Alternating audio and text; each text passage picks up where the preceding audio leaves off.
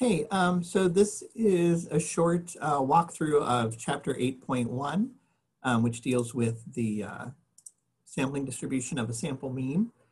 Chapter 8 is a pretty short chapter, and it really bridges the gap between probability, which is what we did in the second section, and inference, which is what we'll do in the third section. And the main idea here is sampling distributions. So the idea is, if you imagine a population, if we pull out a sample, we'll get a particular group of answers, right? So if you think of, we have a bucket of bingo balls, we'll pull some out and they'll have an average. If we put those back in and pull out another sample, we would get a different average.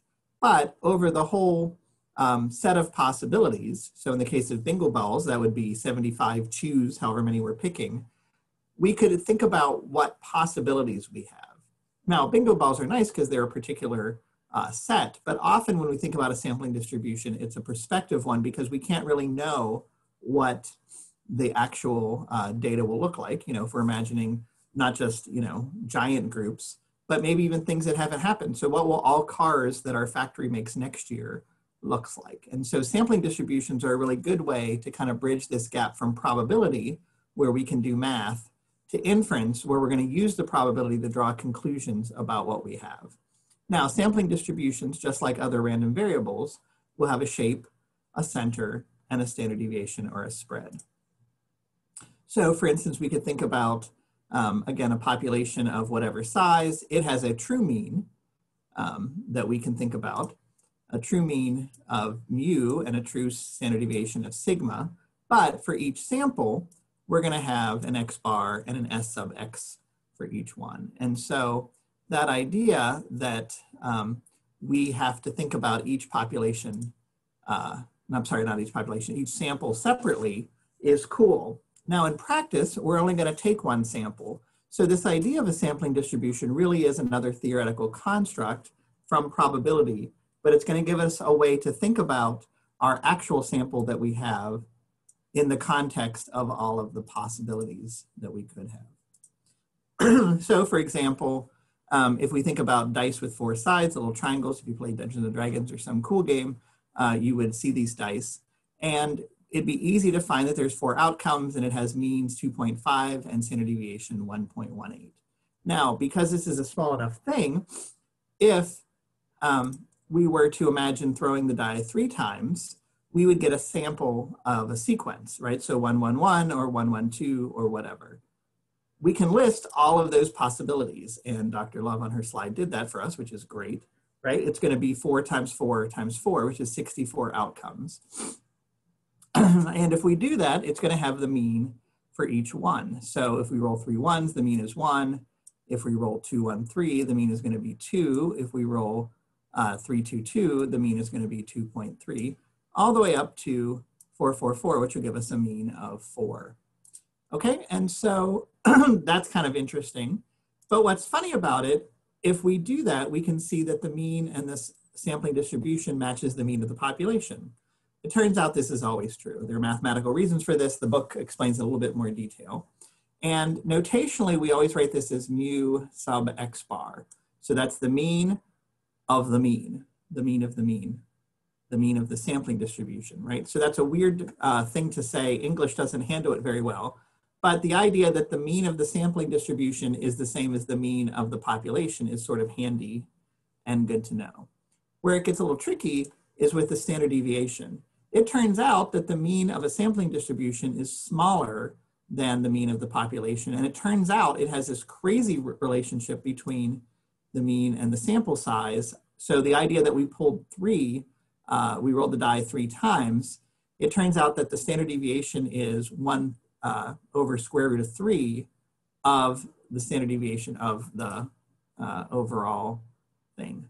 It's nuts. So if we take that theoretical random variable, the sampling distribution for the standard deviation is smaller at a relationship of the square root. Okay, so that's kind of cool and kind of weird.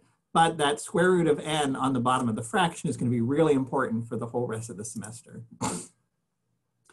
We're going to call that the standard error. So sigma of X bar is going to be sigma of the random variable more broadly divided by this square root of our sample size, okay? And again, that formula is going to be really interesting and useful for some of the stuff we're going to be doing later. Even though it seems like it's just this abstraction, like, why are you telling me this? It's going to come back again and again in this third and even the fourth part of the class, and in other courses that you take about statistics or ones that use statistics. So we could look at things like this, where we know that some mean and standard deviation exist.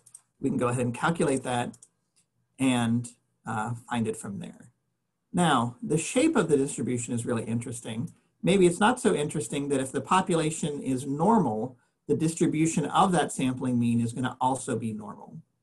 What is nuts, and the one thing that you need to learn from chapter 8, is that if the population is not normal, the shape will keep features from the original distribution, but as that sample size increases, that square root of n on the bottom, as that gets bigger, that distribution is going to look more and more normal.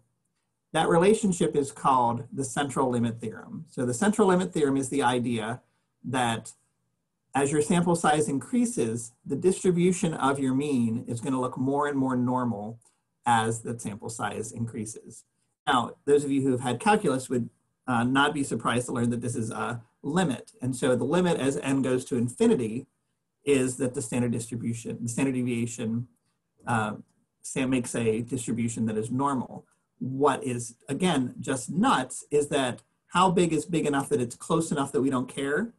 30, right? So if we're saying, oh, the limit as n goes to infinity, the very mathy thing, how big is infinity before we're close enough to infinity that it's okay? 30, right? So that idea is one that's going to help us out, because sample sizes of 30 aren't that crazy to get. And we can then make the assumption that our distribution of our mean follows a normal distribution. And that's going to be really handy for us.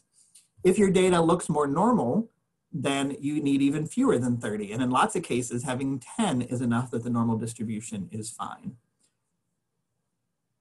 What's great about that, and the reason why in the second part of the course we spent chapter 7 was all about the normal distribution, is because the central limit theorem says, if the thing we're studying is the mean, we're interested in the average of something, and the sample size we're going to take is sufficiently large, we can treat the distribution as normal, even if the data itself comes from some weird distribution that isn't normal. Okay, so we can think about different examples, and again, as long as the sample size is big enough or the population is normal enough to start with, we can treat the data like it's normal, whether it is or not. Okay, again, there's the table of distributions that we could look up in the back of the book. We're going to use norms dist or norm dist to calculate that amount, but we can figure out that standard deviation using these calculations. So what we can get from that is to say, if we have a sampling distribution that we think it follows, how weird is the data that we get? How unusual is the sample that we found? So for instance, if we have a sample of 35 students where the mean was equal to 8 and the standard deviation was equal to 2, how weird is it that a sample of 35 would have a mean of 7.16 hours or smaller? So we would calculate that z-score, or we'd plug it in. So we would do norms dist of minus 2.48 and say, well, that's pretty unlikely that you would get a mean of 7.16 or smaller. This is from a data set about sleeping habits, and the conclusion that, hey, it's kind of weird if the sample mean is 7.16 or smaller. This is important because what we can do from that is then say, well, the normal population, the general population, I shouldn't say normal, right? The general population has a mean of 8. This sample of college students that I had, they have a mean of 7.16. Is it reasonable to think that they have the same mean as the overall population? And the answer is no. So again, that's maybe not the most interesting conclusion you've ever seen, but the idea that we can use this to see, does our theory match our data? That's what we're going to be doing in chapters 9 and 10 and beyond as we do that. Okay, so we can think about that sampling distribution, the mean and standard deviation, convert that to the standard normal. When we go look it up on our normal table, we say, gosh, that's a teeny tiny little bit. And from that, we can then conclude that our data is in fact unusual.